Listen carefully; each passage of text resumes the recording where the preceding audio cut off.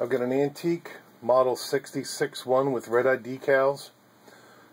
Singer, serial number G5555818, and it dates to 1917. This one has a hand crank on it and a wooden base. These are mine. They do not come with the machine. You can mount a motor or a hand crank on the hub below the balance wheel, but it is a treadle machine, so it should be mounted in a treadle cabinet. I've got 6 layers of denim.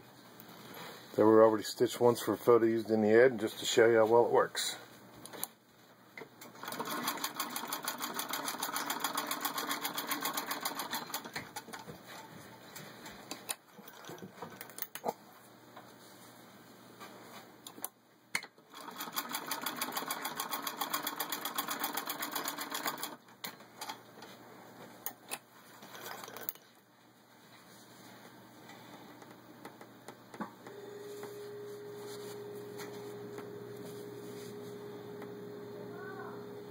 And there you can see it's got an equal stitch on both sides.